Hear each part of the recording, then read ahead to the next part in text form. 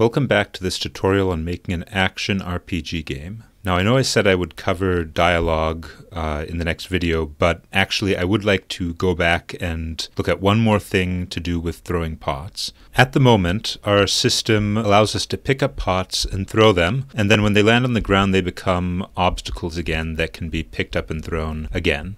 But this is actually a little bit problematic from the standpoint of puzzle design. See, pots are not just things that you can throw, they're also obstacles. And at some point we may want to make puzzles involving the character pushing pots around or using them to block things. And the ability to throw the pot wherever we want it is going to be a big issue in creating puzzles like that. I think what we should do is have the pot break up into pieces after being thrown, which is actually how they work in the Zelda games. This makes a lot of things much easier for us and is also thematically appropriate because, of course, if you throw a clay pot on the ground, it is going to break. So let's go into the pot scene. Right now it has a single sprite, which is being taken from this Atlas texture. Now I don't think it's actually necessary to have both of these. I was sort of thinking that maybe it's randomized or maybe the ones with the stripes have items inside or something. Let's start by just reducing this texture to a single pot.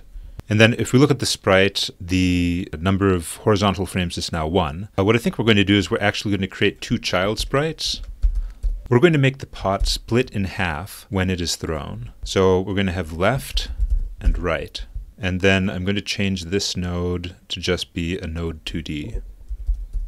So the left sprite will be this texture. And in fact, we are going to have two horizontal frames. So this is the left frame. And then for the right sprite, we will simply use frame 1. And I'm going to hide the collision shape 2D so that I can move this over here and then move it back to the center. So we have the sprite, but now it's made up of a left and a right half. The next step is to take care of the animation. We could do this in the carry animator, but it's possible that we might want to have multiple ways for the pot to be destroyed. For example, maybe if you throw it on the ground it splits in two, but if you throw it into the water it makes a splash or something. So I'm going to create a second animator, AnimationPlayer, and let's call it Destruction Animator. And we will add an animation to Destruction Animator called Shatter. How shatter will work is the pot will split into two pieces. So we'll go ahead and add the positional transforms for both the left and right sprites. I think the pot should shatter pretty quickly, so let's do 0.1 seconds. And at the end of that 0.1 seconds, the left sprite will move 4 pixels further to the left, so -8. And the right sprite will move 4 more pixels to the right, +8. We take a look at this. Okay, so the pot splits in half. And I think we would also like for it to fade out so that it vanishes. And we can do this by changing the modulation of the sprite node which contains the left and right nodes. I'm going to add modulate as a property to animate. Modulation starts at white, which means that there's no change. And then at the end of the animation, we are going to change the alpha from 255 to 0, which will make the sprite completely transparent.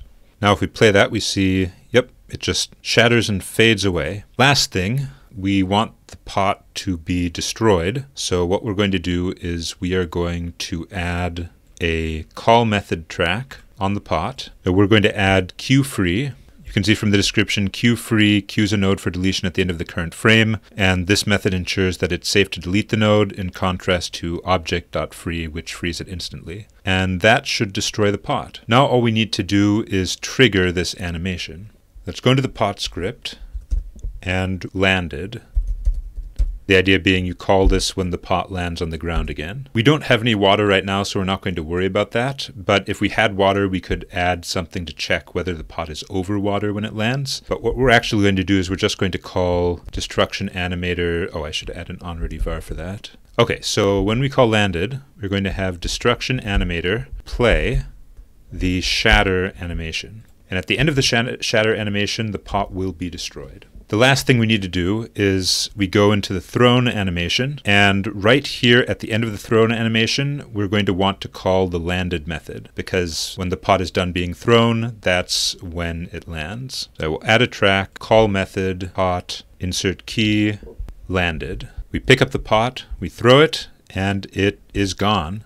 And you can see if we walk over it, it is no longer there. Well, that's all for this video. But now we're able to pick up, throw, and destroy pots.